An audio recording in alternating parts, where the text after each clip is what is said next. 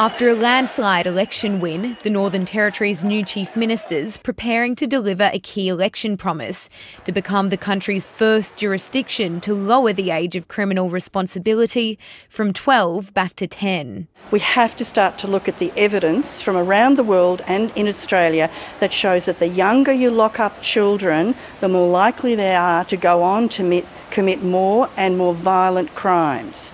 Well, what evidence does the Human Rights Commission have that it doesn't? A recent report from the Commissioner into evidence-based approaches to youth justice recommends raising the age of criminal responsibility to 14 as jurisdictions around the country grapple with youth crime.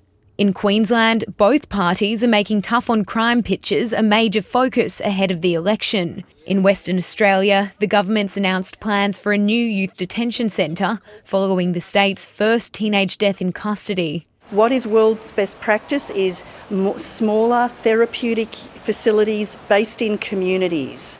Advocates are concerned that around the country, politicians are making youth justice pitches that ignore the evidence on how to make the community safer and the interests of children and teenagers who are too young to vote. A coalition of national legal and medical experts is in Canberra to call for federal reform, including the former minister who handed down the findings of the Royal Commission into Aboriginal deaths in custody. If you had have told me that the system would not have improved over those 33 years, and that we hadn't followed the world's best practice, I would never have believed it.